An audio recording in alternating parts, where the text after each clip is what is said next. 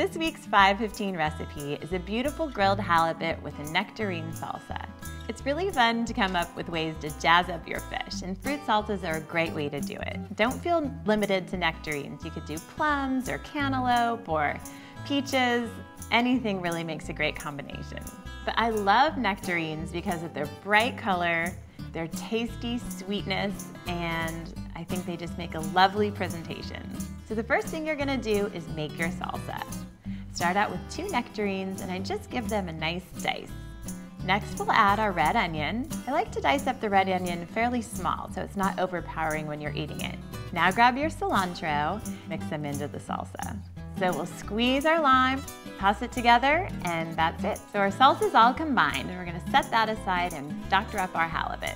I love halibut because it's a mild white fish. It's easy to grill or saute.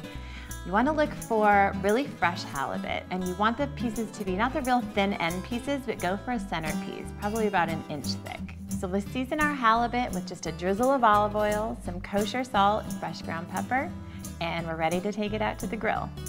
So when grilling fish, you want to make sure you put it on a hot, oiled grill. Place the fish down on the grill and don't move it. Don't fiddle with it, don't play with it, just let it sit.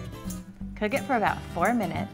Flip it over and cook it for about another 4 minutes. After you have some nice, beautiful charred grill marks and the fish is just cooked through, you're gonna remove it from the grill. Give this fish a nice big spoonful of the nectarine salsa, and that's it.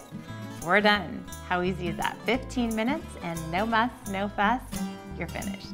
It's colorful, it's healthy, it's really full of flavor.